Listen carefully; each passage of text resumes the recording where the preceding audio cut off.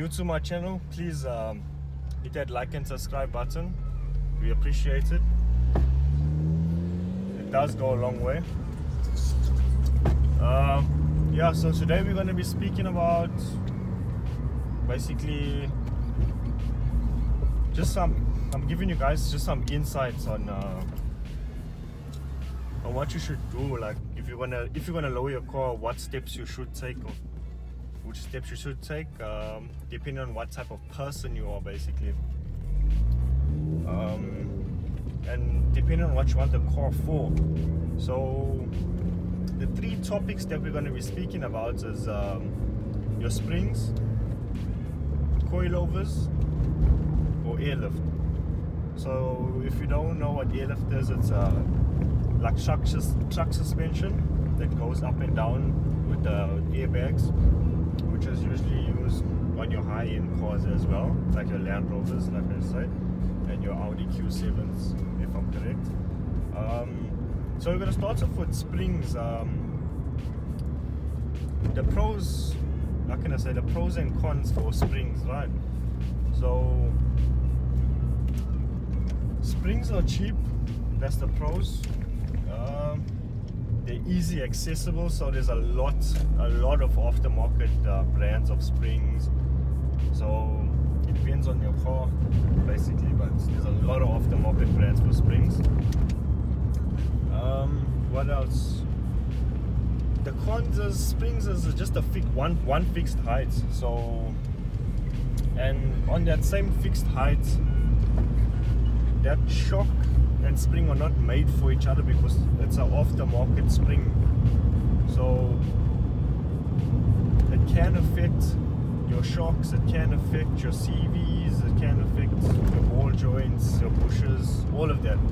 So that's the cons for springs. But if you're just looking to spend a little bit of cash just to get an extra bit of low dip, I would say do it. If you're not into all that stance life, you just want the car to be lower, do it. Fuck, the spare shop's closed. Yeah, so I'd say number 2 on the coilovers. Coilovers are pretty, how can I say this, they get a lot of hate, but fuck, they're worth it for the buck. The pros for your coilovers, it's adjustable height, so whether you want to be driving around low, or whether you want to be driving around high and still having a firm ride in a car's more solid, I would say get yourself some coilovers. The price varies from about 4,500, clean vehicle, 4,500 to about, say, 15,000 for a very expensive coilover. The cons for coilovers: if you don't clean the coilover, it's gonna, how can I say this, the thread is gonna get fucked. And if you're taking out bump stops and if you're taking out all helper springs, you run the risk of breaking that shock. Basically, you know, all that load is coming on that shock in that spring, so you run that risk as well.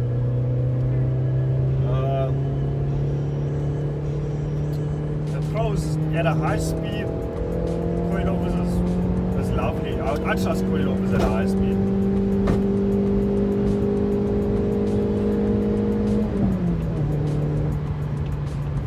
I trust coilovers with my life at a high speed.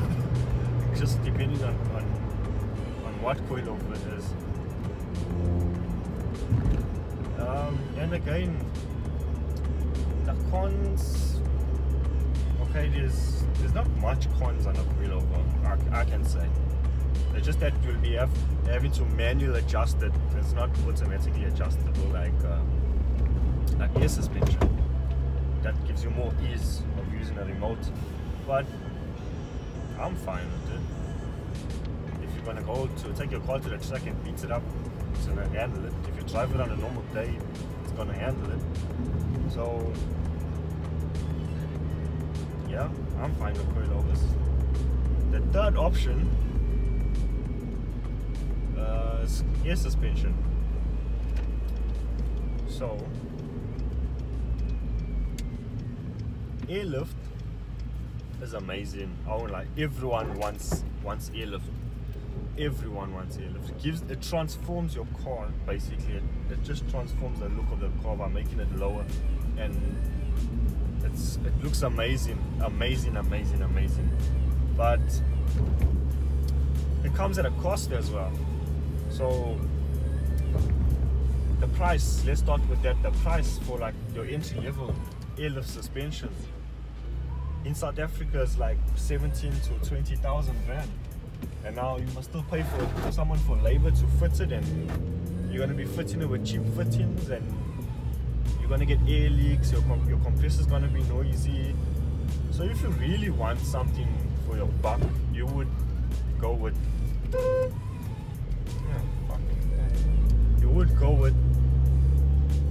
a very expensive one, basically, which is about 40 grand. So don't get me wrong, I'm not hating on air. Air is amazing. It's flipping amazing. I would want air in the Polo if I could put it, but the Polo's my daily car. I'm not gonna go put air in my daily car.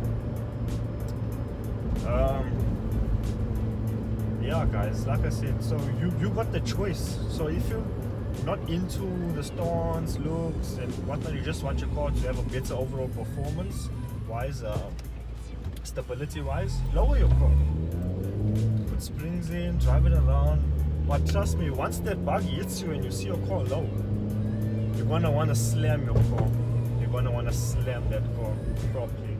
So you'll probably make the change to coilovers, and then once you put coilovers in, you're gonna see, okay, the car is low, the back's low, the front's low, but you want it lower. So if you don't got that option of putting air in, you're gonna have to notch your chassis, which is, hey, I haven't done it.